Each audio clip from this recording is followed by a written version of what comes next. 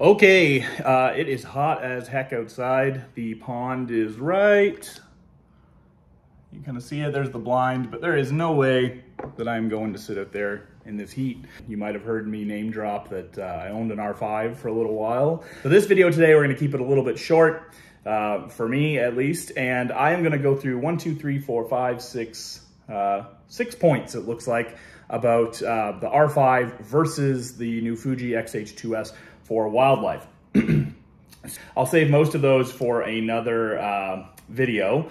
And I have a couple of pictures from our guest star, Matt Parrish, due to the Fuji. I will say these Fuji files, excuse me, are still JPEGs. These are not RAWs. On1 is not really supporting the RAWs yet. So there's gonna be a little bit of built-in sharpening to the JPEGs, but I do expect the Fuji RAWs to perform even better once you're able to sharpen and denoise those yourself, as opposed to, as opposed to letting the system do it. So what I want to show, a couple of points here.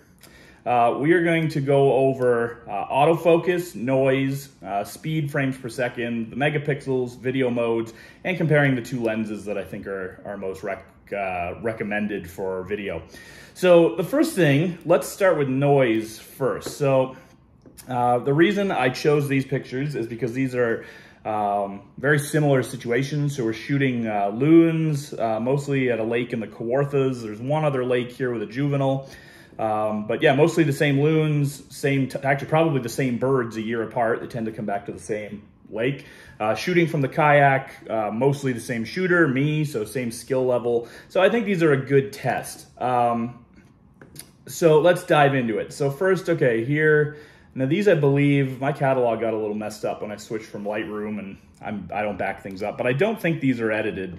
So you can see the data. So this was before I got the RF 100 to 500. I actually don't think I have loon shots with that lens.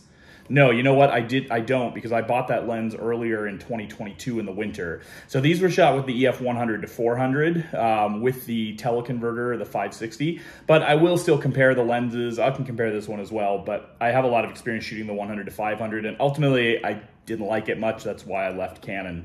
Not that I didn't like it, it's just I think the Canon stuff's way too expensive, and I think you can get the same result on something else. So a couple things here. I was shooting f8 aperture because of the teleconverter. So the lens is 5.6, but then we're losing one stop of light from the teleconverter. What were we? 1/1600th of a shutter. Probably could have slowed that down to shoot at an even lower ISO. But they were diving and going down for food, so I was trying to get some speed here just in case they did something.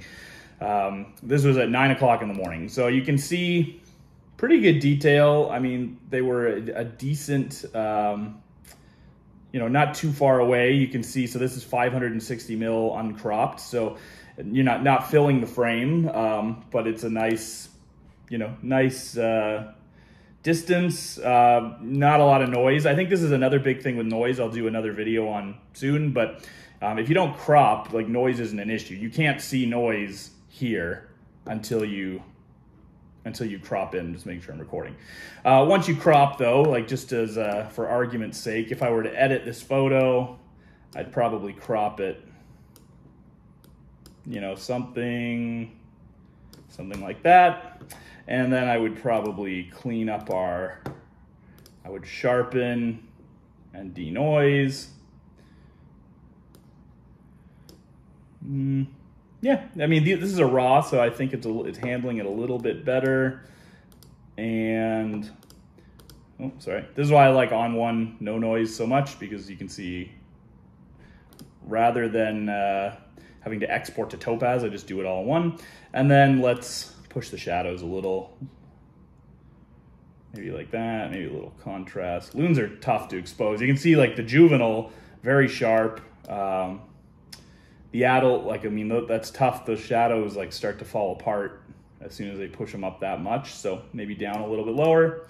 But again, that's, even if you push the shadows a bit more when you're not zoomed in as much, that's pretty nice. So I'm really happy with that file for sure. So this is the R5. Let's look at a couple other ones. So this was a juvenile.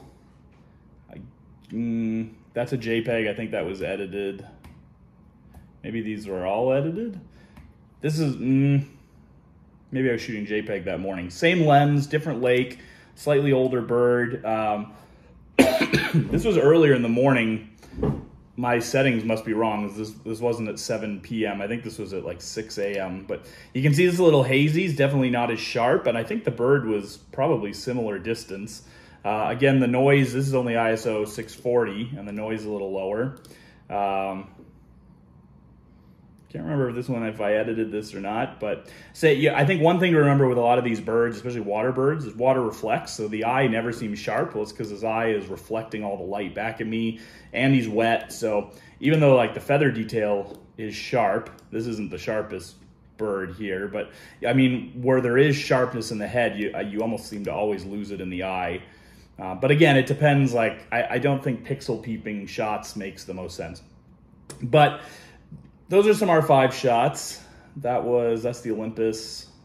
So I just want to skip around a few. Like again, you know, you can see, so ISO 2000 here, f8, 930, and the noise looks pretty fine. There's an action shot. You can see why Loons, like just looking at this, why Loons are hard, right? Because like, you know, this photo is exposed well enough, but then you've completely lost the face. So, you know, you can brush in higher exposure to the face, but like, I mean, that's very black. I don't think we've lost. No, okay, so we haven't clipped the shadows, but you can see like when I start pushing enough to see detail in the face, it starts looking weird, right? Like it's falling apart quick. So that's my point, I think, is like, I mean, this is a pretty well shot loon and well exposed, and it was an overcast that day, but decent light. But if you're not really using a lot of skill, and I mean, I could have done better with this, but I think that's the thing, is like the R5 is not a magic camera that's just going to destroy or take away the need for skill and just make everything awesome. So let's compare that to the Fuji. Now, these are maybe a little bit farther away. So what did I notice shooting the Fuji? So first of all, these are a lot earlier in the morning. I would say the ISOs on these are going to be higher. The shutter speeds are going to be a lot lower. I think a year of experience, I've been trying to shoot slower shutter speeds, learning what I can get away with. In hindsight, I did notice going through some of these files that I felt better with ISOs one stop higher and shutters one stop higher as well. This is at 7.1. Interesting fact. So you can see 520 mil. I was zoomed out a little bit to kind of frame this, and didn't work out. But if you want to speed up the lens on the Fuji a little bit more, if you zoom out to 560 or shorter, then you go to 7.1 instead of 8. It's not, you know, only a partial stop, but it's still something.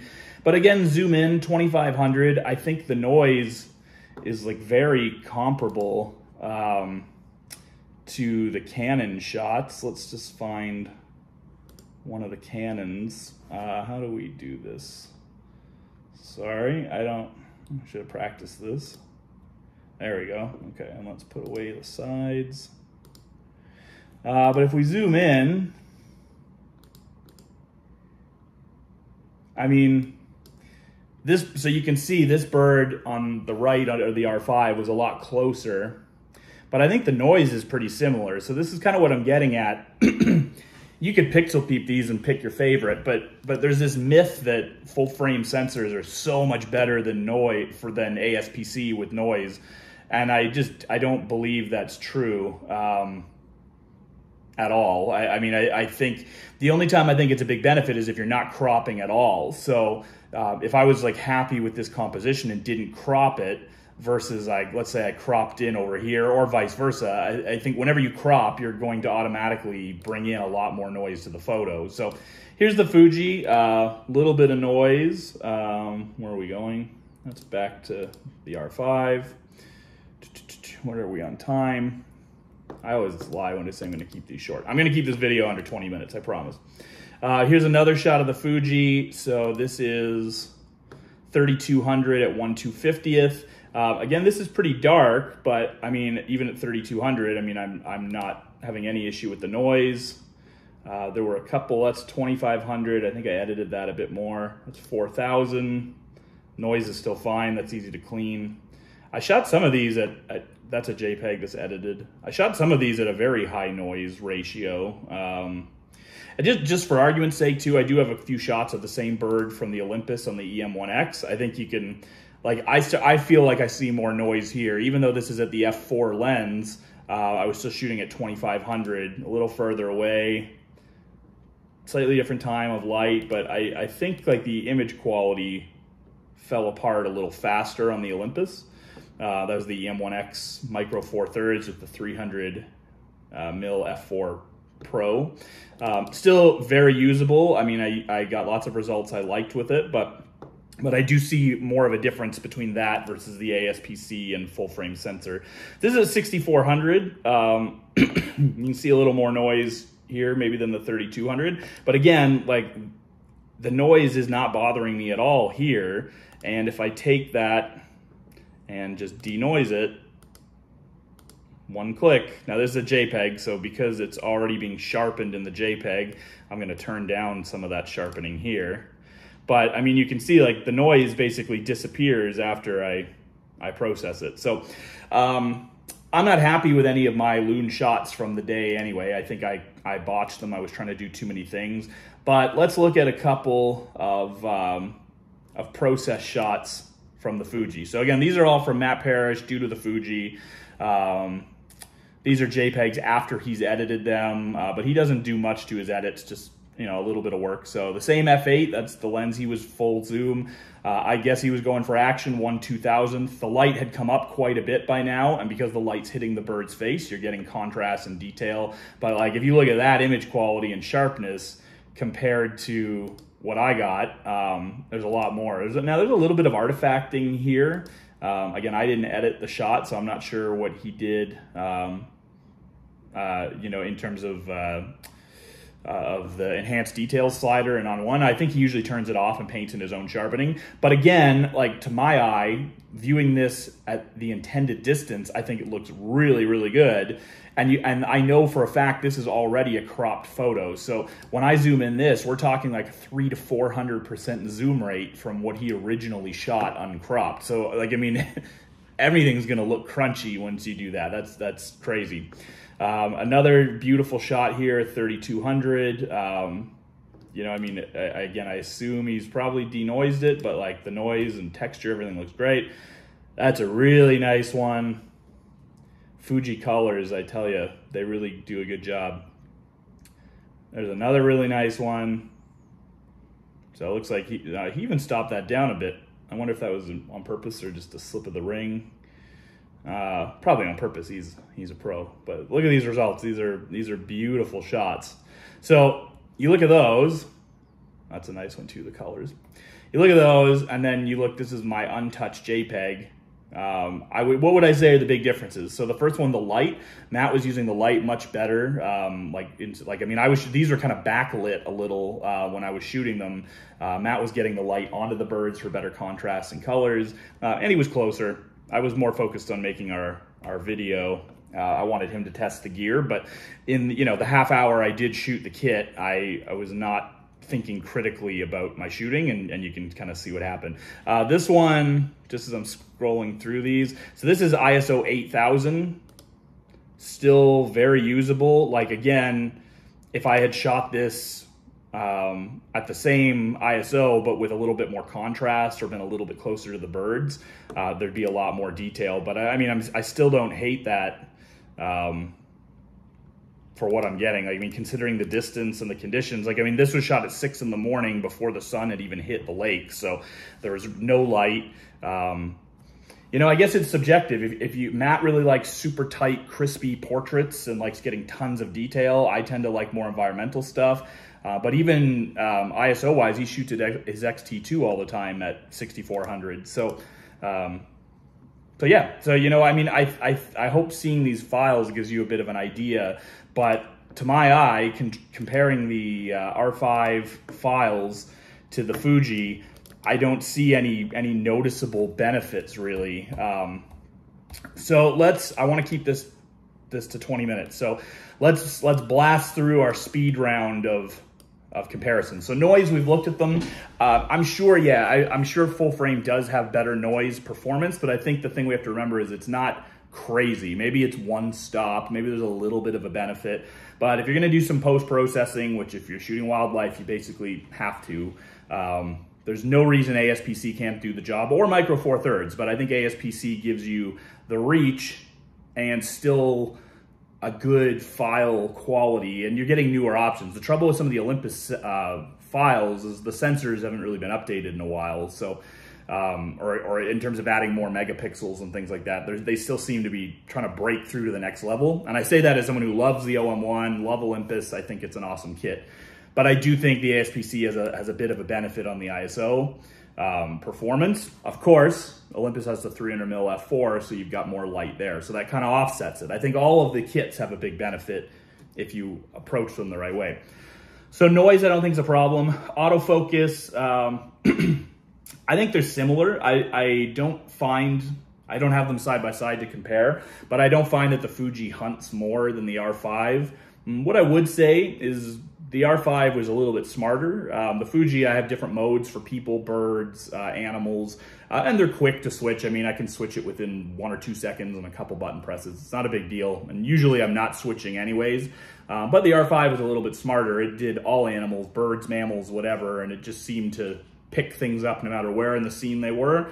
So I feel like I get the same results. I don't feel like I miss more shots with the Fuji, but I will say the Canon still feels, 10% more intuitive out of the box. So credit where credit is due. Speed, the Fuji crushes the R5 on speed. I will say I don't care at all. I think 40 FPS is gimmicky. I don't think you need it. I have seen very few people shooting FPS speeds that high that need it. I mean, I've seen lots of crazy action shots on cameras that shoot 5, 6, 7, 10 FPS. So the R5, I believe, caps out at 20. I Googled it, and I think that's what I saw. The Fuji taps out at 40. I haven't even shot it over 20. I shot it at 15 a lot. My friends are still convincing me to shoot electronic shutter, which I have been doing. I don't like it, but I'm gonna keep doing it. People tell me shutter slap's a real thing. I guess so. I don't notice a difference in my sharpness from mechanical. And I like mechanical, I like the click. The fake sound from the electronic shutter just doesn't fulfill me, but whatever. I've never found a need to shoot silent, although a little bit at my blind, I have been starting to shoot silent. If it's super quiet out there and there's a skittish bird, then sometimes I will. So, okay, so autofocus, noise, speed. So autofocus I think is a tie. Noise is probably a tie. The R5 maybe wins by a little, but I don't think real world it comes out on top in terms of results. Speed, the Fuji wins, but I don't think it matters. Megapixel size. So when I was debating on the R5 and the R6, everybody said get the R5 because you can crop more. Again, I guess theoretically that's true, but I'm not here to pixel peep and take pictures of a brick wall and zoom in 400%. In my real world experience, I don't feel like I could crop in as far at a high megapixel body as I thought I could. And I say this having owned an R5 and then owned a Nikon D850, and I just don't notice a difference in those megapixels. I think I mean, I'm interested in a Fuji GFX someday for landscapes. I would love to shoot high megapixel, super detailed shots if I'm not cropping them. But I think once you start cropping R5 files down 200% for wildlife, like a crazy person, I think at that point, ASPC is just giving you easier reach. And even if you could crop with the same image quality, the trouble is that it's harder to autofocus and do all those things, right? So if you can autofocus and compose and you can get on your species natively with the lens, I think that's a big difference. So I don't really value the extra megapixels. Whatever the new Fuji sensor is, 26 or something, is more than sufficient for me. And here's the thing with reach. So skipping down a little, I'll come back to video in a second, but skipping down to the lens size. So the reason I mainly sold, I loved my R5, although I thought it was too expensive, but I ended up lusting for the RF 100 to 500. And I have to say, I don't think it's worth buying over a used copy of the 1 to 400 with a teleconverter. It's lighter, so the lightweight thing is nice. You don't have to use the adapter, but I mean, it's, you know, even then, I don't think it's that much lighter. I don't find it to be sharper. I don't find it to focus faster. Again, do your tests in a lab or whatever, and yes, you will probably find incremental benefits. But real world, you're gonna spend at least double on an RF 100 to 500 than you would on a used copy of an EF 100 to 400 Mark II. And as my friend Alex keeps raving about, the RF 100 to 400, the new like cheap lens, I think is a better option than both of them, because I think it's gonna give you the same real world results at, again, like 800 bucks versus what, 4,000 plus with tax for the 100 to 500. So I'm not saying the 100 to 500 is a bad lens. I'm just saying it's wildly overpriced and you can get better results or the same results for way cheaper.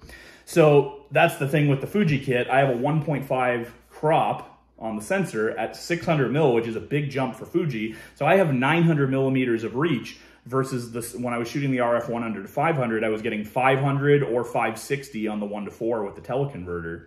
This is a big difference. I mean, I have to crop almost 100% on the Canon just to get to the same reach as the Fuji natively. So by the time I do that, the Fuji actually has more megapixels on the bird than the Canon. And I don't really have to crop the Fuji files all that much. I'm already shooting far, I'm composing what I want. So for me, that's a really big benefit. Video, okay, that's the last one. I don't think 8K is useful at all, especially in the R5. I use the R5 for a fair bit of video. I don't think 6K is all that useful for the Fuji either. I'm sure some people have a use for them, and that's cool. But for wildlife shooting, especially out in the field, and trouble with wildlife video, and I'm going to be doing a lot more content on this in the future.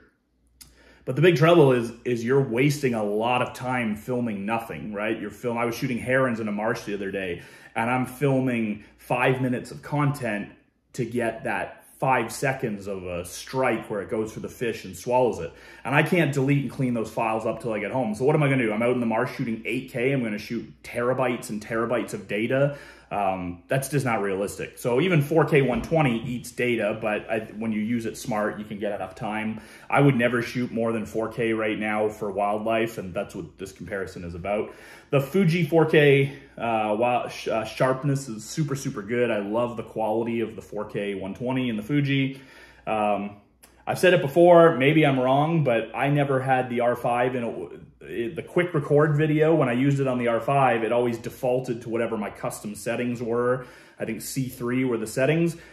So I always found that whenever I quick recorded, it defaulted to whatever settings I had, and I always ended up using the wrong exposure, and then I had to fix it. The Fuji seems to, when I hit that button, it seems to just record in whatever exposure I'm currently using. So if I'm shooting stills of a bird, and then I want to switch and capture some video, I just hit the button, it starts recording, the shutter, everything's already ready. The shutter defaults to what I need it to be, the exposure seems to be there. Now again, maybe the R5 can do that and I was just too dumb to get it set up, but out of the box, the Fuji just seems to work better for that quick record button. So I'm a big fan of that. The Fuji also has a lot more codecs inside. It has built-in ProRes, which for file size, as I said, maybe you're not using ProRes for wildlife, but ProRes is gonna be easier to work with on your computer. It's cool. You gotta buy certain CF Express cards to use it. So in hindsight, I thought ProRes would be super cool. I haven't used it at all yet, and I don't know when I will, but we'll see how that goes. I didn't keep this to 20 minutes, but I am going to finish it up very quickly. Who would I recommend the R5 to for wildlife? I would say nobody, especially this combo. If you already have the R5, I'm not pooping on your camera. I owned it and loved it. But if you were gonna buy a brand new kit today, I don't see what the R5 brings to the table that you can't get with something else. Whether it's this new Fuji kit or things from other brands. I mean, you know, Nikon makes a bunch of amazing lenses for the same price as the 100 to 500, but now you're talking, you know, cool primes and things like that. So once they put out a body that can autofocus at that price range, 3,000, you're in business, right? So looking at the price here, you know, the R5 is 5,200 Canadian versus the Fuji at 3,200. So we're talking a $2,000 price gap. You know, that's almost 50% more expensive for the R5. That's a big difference, and I just don't see what it gives you that the Fuji doesn't do. And then the lens, we're talking another 1,300 bucks for the lens over this lens. So I'm sitting here thinking I like the Fuji body just as much as the R5. I do like the R5 ergonomics a little more. The Fuji, I still think it's, you know, half an inch too short for my pinky, but I love how it feels. I love how it's built. So even though I like the R5 body a lot, I think the Fuji performs just as well for a fraction of the price. And then I greatly prefer the Fuji lens to the R5 100-500. I hated how you couldn't compress it with the teleconverter. It had to stay zoomed out. It's an external zoom. I just think this is a way better lens. And again, it's $1,300 cheaper. So I think Fuji has really stepped up to say, if somebody came up to me and said, hey, I want to buy a high-end wildlife kit, I just don't see what benefit you'd get over buying the Canon. What I think is most interesting in summary about Canon is some of their new cheap stuff. The R7 seems really good. No doubt about it, the Fuji outperforms the R7 by a long shot. It's a way better camera, but again, it's almost twice the cost, or 50% more, 60% more. It's a lot more expensive. The R7 and the 100-400 lens is a really good combo. You can get it quite affordable, and you're gonna go get great results. So, especially for stills, maybe not so much for video, but if somebody was on a budget, I would recommend that. If they were gonna spend more money, I would recommend the Fuji. I don't know when I would start recommending the A1 or the R3 or stuff like that. I mean, now obviously the R3, you're talking low light. I think like an R3 is gonna give you way better low light performance than this or the R5. So I think that's a big benefit, assuming you're close to your subject. If I was going on a safari in Africa, then yeah, I don't think there's a camera in the world I'd rather have than an R3 and a 600mm f4 lens or something. But for most of us, you're hobbyists, you're going out, you're shooting songbirds, shooting a hawk on a fence or an owl or whatever, you probably need more reach. You're shooting in tougher conditions, you're not getting as close to the animal, and you probably don't have the budget. So I think the Fuji is tough to beat. I mean, I can't wait to put it up against things like the Z9 and the R3 and the A1. I think it can hang with those cameras in terms of quality for a fraction of the price. But, you know, I won't go on the limb yet and say that because I haven't tested it to those, but I did own the R5. This is the last time I'm going to say that I owned an R5. We're done, I promise. But having owned it for a year and shot a lot of pictures on that, now having owned the Fuji, that's all I wanted. I wanted to go back to something that had the image quality, the video capability, and the autofocus of the R5, but I didn't want to have, you know, $10,000+ in camera equipment sitting on the table. So I saved a lot of money on the Fuji kit, and I think it's really great. So I'm an advocate for it. I'm going to keep pumping tires, and yeah, I will post a Dropbox link as well to some of these files below. So if you want to check out these files, then you can. Thanks so much.